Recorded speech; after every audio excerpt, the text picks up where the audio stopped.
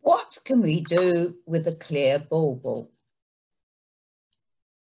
There are all sorts of things we can put inside.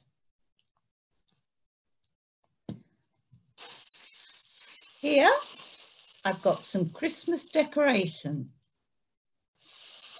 Just put them inside, and there you've got a nice glittery ball. There's all sorts of Christmassy foam things and strings and ornaments. Or you could use sequins, pom-poms.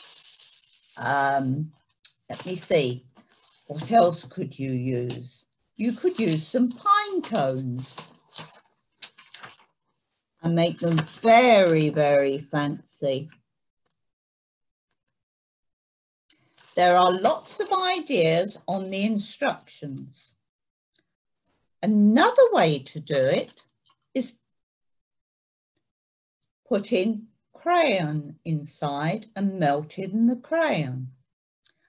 All you need to do is take ordinary crayons and shave some pieces off and put them inside your bauble.